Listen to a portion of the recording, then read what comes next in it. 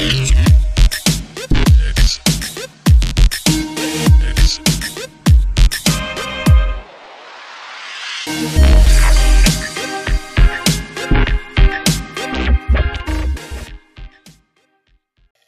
what is up? This is Joshua Casper. Welcome to another Ableton Live video tutorial. This one's on a tape stop effect. I found a free VST that I thought you guys might like and it might be useful. So links to everything below.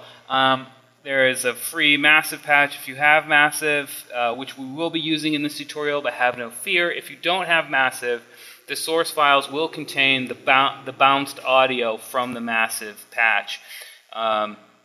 If you do have massive, the patch we're going to be using is free for download, obviously, but if you want to learn how to make it, there'll be a link below for that as well. And inside the source files, let's check it out, we'll have the Midi, and then the Midi with no ends, and the Midi full bounced audio, and then the sub, which is just a little extra for the back of those drums. I'm not going to put up the drums because they're just pretty simple. If we go ahead and listen to them, this is what it sounds like, just the drums.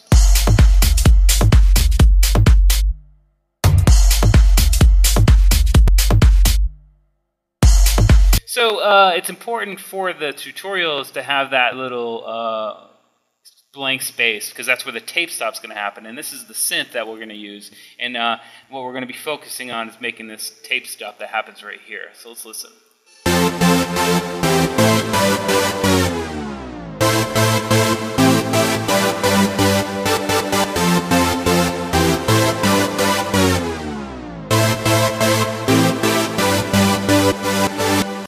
So that's pretty cool, and if we listen to them together, this is what we got.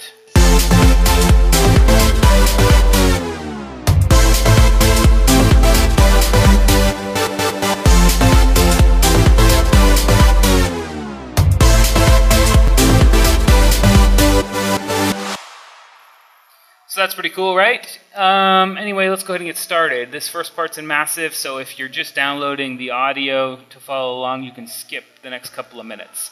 Anyway, this is the MIDI that's inside the source files, and you just drag that on a new MIDI track, and then put massive on it, and open up the Joshua Casper lead epicness. Or you can go ahead and follow along in that last tutorial to figure out how to make it. But either way, make sure you have it, and this is what it sounds like.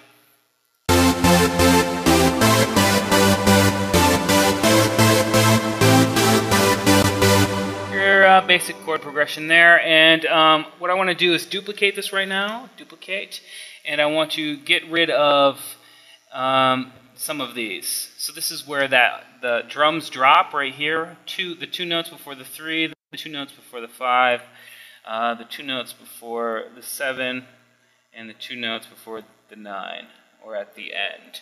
And now it's just going to have a little bit of audio drop there.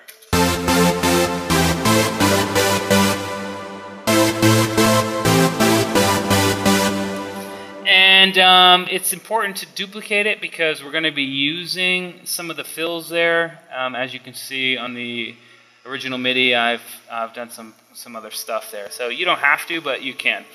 And then I'm going to pull it over, and I'm going to rename this just MIDI, or with no ends or something, whatever I call them in the source files. But I want to leave this area here because when I freeze this, while that's freezing, it's going to freeze the tail of the reverb here too, and that's important because if you're making a breakdown or something, you don't want the audio just to abruptly stop, and you don't want to have to double up on the reverb here so you can get the tail. So always keep that tail, and this checkered box is where the reverb is. So the reverb will stop about here, and the reverb for this one goes a little bit longer.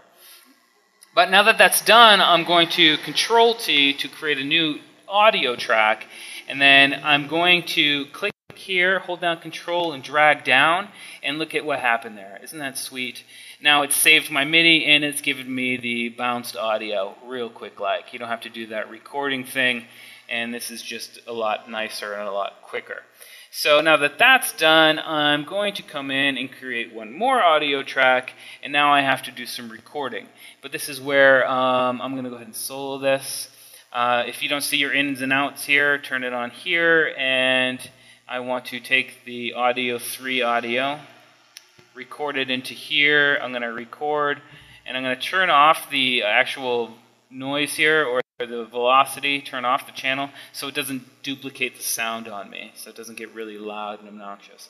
But next thing you want to do is go download that tape stop VST. It's right here. I'm going to drop it on there, and this is what it looks like. Pretty simple device, but if we go ahead and play it, we'll see what it sounds like.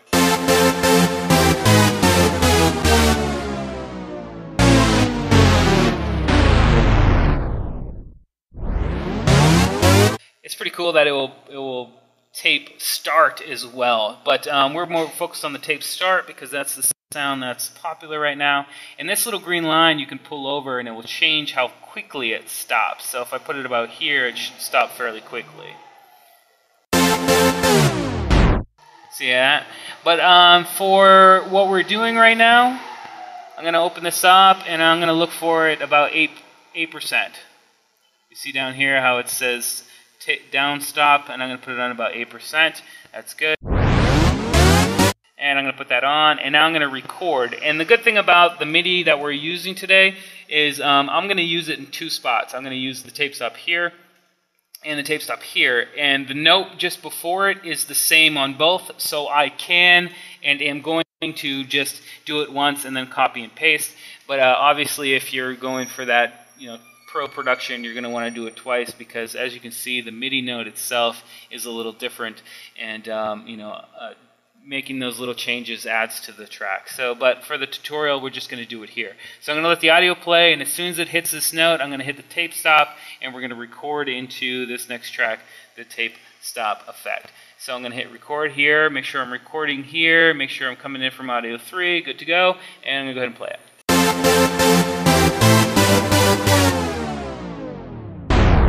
Cool. And now that that's done, I'm going to come in and I'm going to take all the audio ahead of this, hit delete. I can unarm the track, control click to have them both soloed, and I'm going to get rid of this. I'm actually just going to get rid of this part.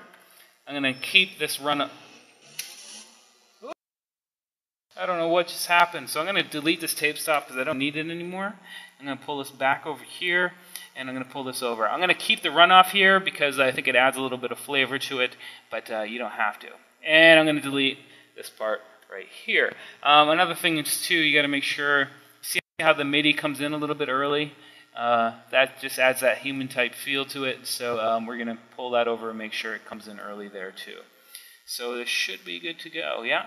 And we're going to duplicate that, like I said. We're going to bring it over here, Control, Duplicate, get rid of this. And again, come in and bring over this to make sure it happens. So if we listen to what we have now, and let's go ahead and loop it, and let's see what we got.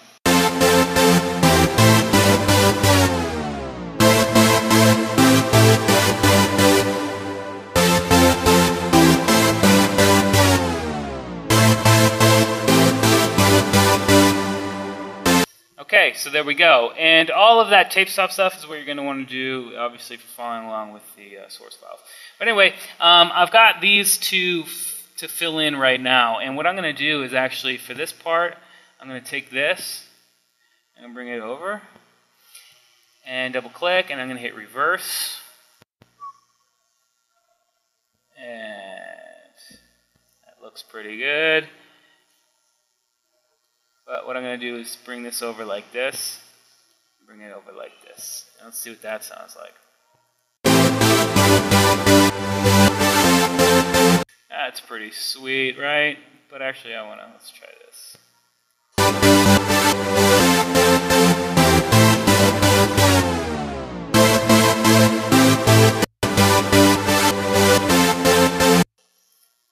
I forgot where I used it on that example.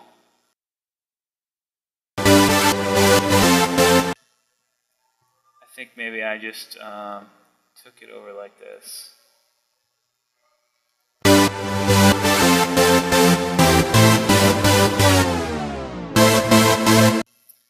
But this is part of the game, right? When you're doing some edits like this, is just finding that sweet spot.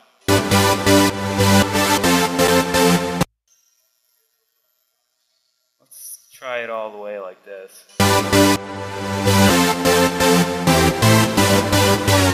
That's pretty good, but what I'm going to do here is highlight just the tail there, and I'm going to pull it up. That's pretty cool. And then another thing I did here for this, right before the 5, is I came in, which would be right about here, Control C to duplicate it, or copy it, and then Control V to paste it here, and I just kind of made some quick edits like this.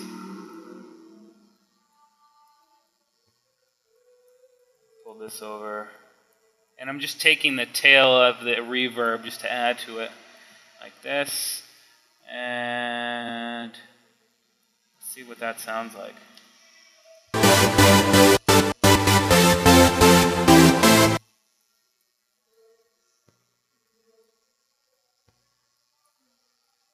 And this is not how I did the original one, but we're just playing around with it.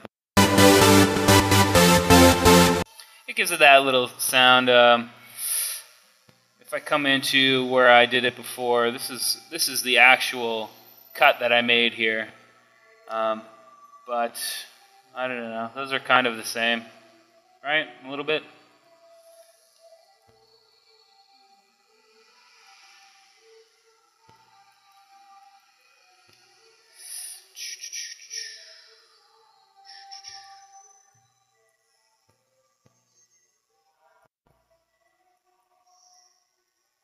Something like that. But as you can see, I just took it and made it a little bit. I'm just going to take it. You know what? There we go. Oops. Let's see what that sounds like now. We'll just run that whole loop. I apologize for kind of rambling on, taking a long time.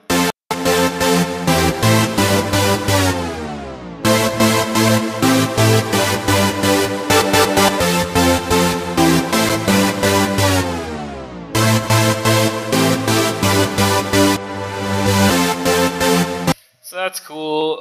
The volume's a little bit higher here, so I just select them and bring it down. So that's cool. And now if we run that with the drums that we had before, I'm going to turn off the old synths here and just leave this original thing on. And turn this on, turn that off. And let's see if it sounds cool.